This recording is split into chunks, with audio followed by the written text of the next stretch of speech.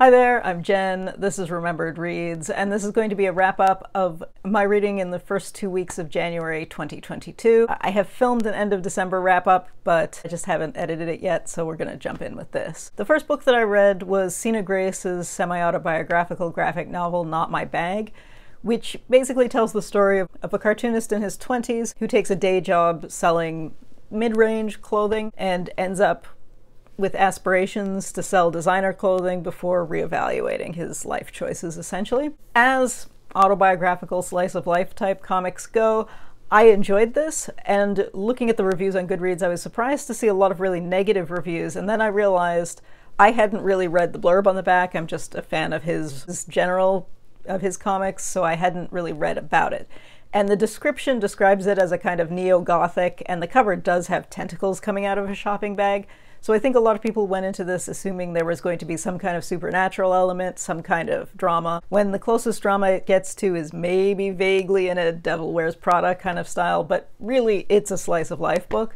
So unfortunately, mismarketed. The art style and the storytelling are in line with all of Sina Grace's work in this style, but I enjoyed this, but don't go in expecting a neo-gothic tale because that's not what it really is, and I'm baffled as to why Image Comics would have put that on the back, because that is not good marketing. I followed that up by reading another inspired by true story graphic novel, and that was Le Vent des Libertaires, which I don't think is available in English. It is a fictionalized retelling of the life of Nestor Makhno, the Ukrainian anarchist revolutionary from the early 20th century.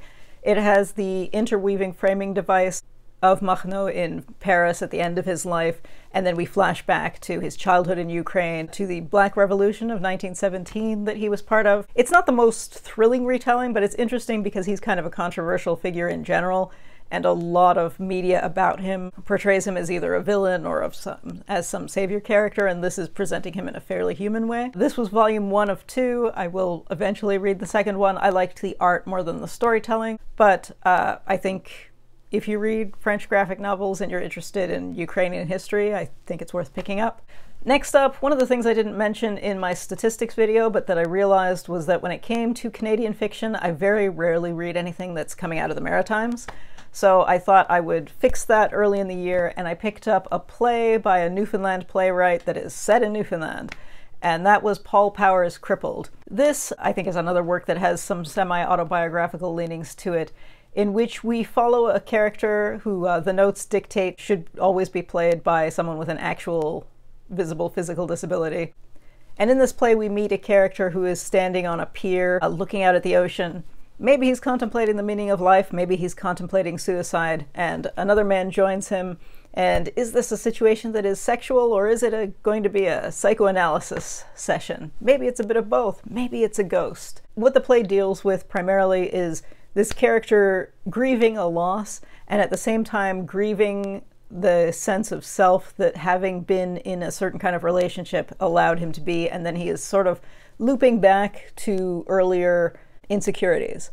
So this is the kind of story that I have seen a lot of, often with a woman who has lost a husband and then is evaluating her life in terms of the way women in midlife are perceived versus young women. And while this is a similar story, rather than having the gender and the age bits, it instead involves gay men, and the public perceptions of self involve disability rather than aging. As it starts to play out, it's not immediately apparent that it is this story that we've heard before, which I thought was really interesting, because often if you switch demographic categories, it doesn't change the basic story that much, so you have to appreciate this style of story to really want to continue with it. But this, I thought it does make enough of a difference that I almost didn't notice that it was a story I'd heard before in another format, so I appreciated that. I mean, it does use a lot of the very theatrical language, so if you are not particularly a fan of theatrical language, it might not be for you. It's not one of those plays that's written with a kind of natural language, it is theatrical, so there we go. And I got to check Newfoundland off the box. And next up I read another book that grapples with disability themes, and that was Emily Rapp Black's Frida, Kahlo, and My Left Leg. This is primarily looking at, once the work of an artist is on display, it's going to be interpreted in different ways by different people who are bringing different elements of their own lives to the work. And she's looking at it in the context of a couple of displays of Frida Kahlo's work that she had seen, one in Mexico, where among the displays were Kahlo's prosthetic and back braces, which she had painted. And then another was in the UK, which included photos of the artist working, which included the ones painting from bed and whatnot, where there is a focus on pain. And she is discussing how, as a disabled person, but specifically as an amputee, looking at, say, the painted prosthetic in a different way than an able-bodied person or a person with a different disability might view the same thing. But on the pain front, she's also bringing in an extra layer that is not the chronic pain that Frida Kahlo was dealing with, but her own pain with having lost a child. Emily Rapp Black has written books on this experience as well. She had a son who had Tay-Sachs disease, and she is not French, Canadian, Jewish, or Amish, who are the people that normally test for that and are prepared is not really the right word, but who would imagine the possibility of that. So it was a surprise that she had this child who was not going to live to see his third birthday. And so she kind of mirrors that kind of pain with physical pain and goes through the motions of how she's imagining other people are viewing different pieces of art versus how she is, while still acknowledging that both metaphorically and literally she doesn't speak the same language of the artist. It's interesting if you're interested in the way, in that kind of discussion of reactions to art. I think it's great, but if you are not interested in that kind of discussion, it is the kind of thing that I think people read and say, this feels masturbatory. So that depends on your taste involving art discussions, I think. But I think if you do like this kind of thing, yeah, I would recommend it, but be prepared for that whole grief discussion, because that does hang heavily over the entire thing. Next up, I read a novel by Cristina Sandu called The Union of Synchronised Swimmers. This was originally published in Finnish, and then the author translated it herself. It is the interweaving stories of a group of women who were factory workers in what's implied to be one of the countries in the Soviet Union, who eventually defect to the West under the guise of having formed a synchronized swimming team. So of course they do have to form a synchronized swimming team. And then we catch the different women at various points in their life in different countries. And a lot of it is about language, about hiding language. There's one time where there's a woman who's in Finland and she is dating a man who is from the same ethnic background. And they speak, it is Russian at one point, and she doesn't want him to know that they have the same shared mother tongue. There's another one where one of the characters is in France, and she's hitchhiking and the driver is commenting on her accent. There's another one where a character is in California, and she's thinking about the way her accent is a flag of one thing, but she doesn't have, say, the racial coding that some Cameroonian guys who are on the same ferry with her have. The best of them, I think, was one where one of the swimmers is in Italy, and it's the day that her Italian has kind of turned on, which if you've ever learned a second, third, fourth language in an immersion situation, and I thought that was described really well. That was my favorite part of it. There is a bit at the end where one of the women has gone back to her town, and she is supposed to be somebody who has been in the US for 20 years. And some of the English that's used in there is very British English, and I couldn't tell if that was supposed to be an error or if that was intentional and it was supposed to be flagging that this woman was lying about what country she'd been in. So that threw me, and that's at the very end of the book. So up to that point, I had been enjoying it, but then there was this bit where I went, I don't know if this is a mistake or if I'm supposed to assume that everything else has been a lie. So I don't know, because without that line, I felt differently about the book than I felt after that line, which is kind of an odd reaction to have for something that's a single sentence that might be a throwaway, but when the book is so centrally about language and playing with themes of language, I found that kind of iffy. Next up, I read a multimedia book, and this is Jordan Abel's Nishga. This is a book that includes, for example, transcripts of everything from court cases to thesis defenses. It includes photography, it includes art, it includes poetry, it includes journal entries. Some of the poetry is erasure poetry, so you have bits of an anthropology textbook that have been blacked out, you have bits of court cases, you have bits of writing where the drawing obscures the writing. essentially wrestling with ideas of identity and the kind of multi-generational fallout from residential schools, because he was raised without his father, who is an artist, and what that means in terms of being in touch with his father's culture when he was raised on the opposite side of the country. And if your indigenous territory is out in BC and you were raised in Ontario, what does that mean? What does it mean when one of the parents is missing? Through the framework of when other people at writing conferences, just in life, are going to say, tell me about your indigenous experience, when there's no answer to that, and things like that. So it's kind of a family memoir, and it's kind of about culture and history. And as a mixed media book, it can be all of those things at once. And I thought it was quite successful at doing what it was trying to do. Your fondness for that kind of mixed media product may vary, but yeah, I thought it worked quite well. Next up, I read Jirō Taniguchi's A Zoo in Winter. This is another semi-autobiographical graphic novel in which we follow a youngish man who wants to become a manga artist, starts out in a textile factory and is put in a situation where he basically has to find a new job because he helped his boss's daughter elope, and ends up becoming an assistant and developing along his path as a writer and moving to the big city and having roommates and being young and drinking and having kind of a cliche relationship with a dying girl that he's in love with, which feels cheesy, but it is a semi-autobiographical book, so what can you do? If you're interested in the lives of artists in 1960s Japan, it's kind of interesting.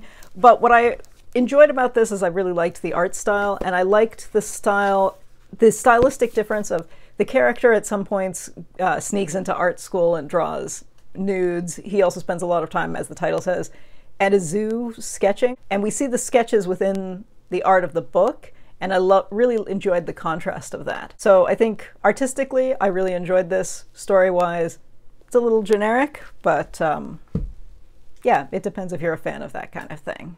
Next up, I read Alia Malek's The Home That Was Our Country. This is subtitled A Memoir of Syria, but it feels more like a journalistic work than a memoir, although part of this is her talking about her family. So the concept here is that she's looking at the last 100 years of Syrian history and interweaving it with the last 100 years of her own family's experiences, which I think would be brilliant if it were more of a true memoir. Within this, the balance between the two things is never quite right, and the author is a journalist, and a lot of the history parts and the family parts feel like journalistic snippets. And in this, there are a number of people she talks to, both family members and friends and people she's interviewing, whose names she's changed to protect them, but she also had to change a lot of their biographical details, which means you never get a good portrait of who anyone is. So because what you're looking for in a memoir is that kind of human connection, it doesn't have that. But because it's also this choppy mixture of things, it doesn't carry the story of the history on its own either, so that it feels like they've been thrown together in a kind of sloppy mosaic style rather than something that flows, which is a shame because there's a great amount of information in here. And I think if this had been balanced properly, it would have been just brilliant, because there are so many memoirs that don't have enough historical context to them, so that readers who aren't familiar with the history don't have a way to really ground it in history. And on the flip side, there are a lot of histories that don't have the human connection. And so if this had worked, it would have been brilliant. And I mean, some of that is not the author's fault, because, as I said, she's trying to keep a lot of people out of political trouble, but at the same time, she could have chosen more of the people who are living overseas, because there are certainly enough of them that maybe she could have shifted the focus a little bit on that. The other issue that I had with this is that one of the connecting stories that drives forward in time is that for a number of years, her family was trying to kick out tenants that they had in an apartment that her grandmother owned. And Syrian law at the time said that you can't evict a tenant if they're paying. The tenant was paying. And her family had other homes. Nobody was homeless. This was going to be a vacation home for her family who live in the US. And I just thought, this is a horrible linking story, because it just makes you seem like these rich landlords who are kicking people out, whose house then gets bombed when they finally do kick them out. And the man in this couple that was living in the house does sound like a terrible person, but his wife didn't sound like a terrible person. And frankly, being a bad person doesn't mean you deserve to be evicted. So I don't know, it was weird that she clearly thought that this was a really sympathetic story about her family that she was telling us, and I just thought, you don't come off like this is not a sympathetic story. I don't know.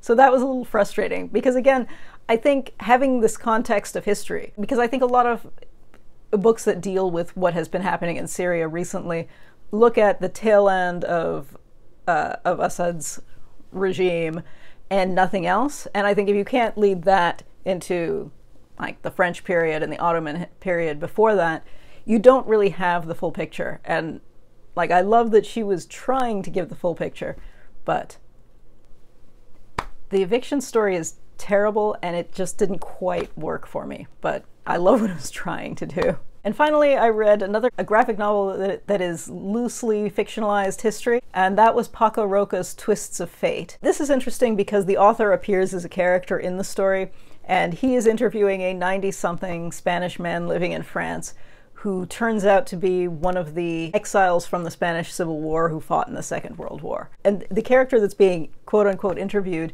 is actually an amalgam of different characters, and in reality most of these men were dead. So when the author was researching this, he was mostly looking at diaries and books and memoirs and things like that. So it's kind of a funny thing to have this artificial framework through which we get the story, but it does work. It is pretty compelling, and it does draw attention to a piece of history that I think a lot of people forget about because, you know, the French like to pretend that nobody else was involved in their stuff.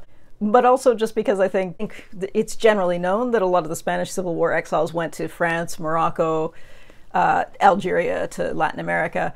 But what happened in between, to the ones that weren't in Latin America, was interesting. Like how many of them were drafted or imprisoned once France was invaded and the government was the puppet government.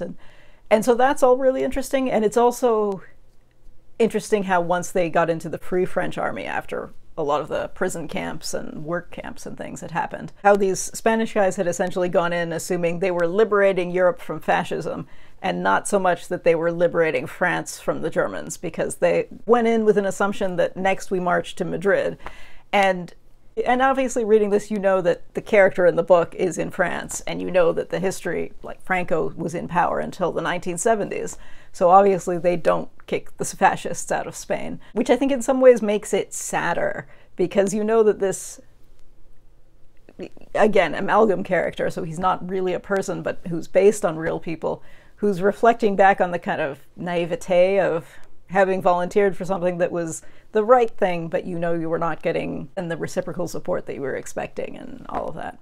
So yeah, I thought this was fantastic, and you do get peeks at what was happening with the North African troops and the Chadian troops who were dismissed and who had been fighting in North Africa but then weren't allowed to go into Europe. And it's just good stuff. It has a lot of good history, and it tells it, like with the Machno book that I talked about earlier.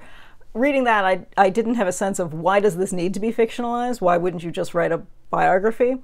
Whereas this has, it makes sense that you have this extra step in there, and I thought it worked to convey the history through fiction in a way that I think a lot of these books, you do think, just write a biography, but this made sense in a way that, and was successful in a way that doesn't always work. Yeah, so that's been my recent reading so far in January. If you've read any of these, I'd love to hear what you thought.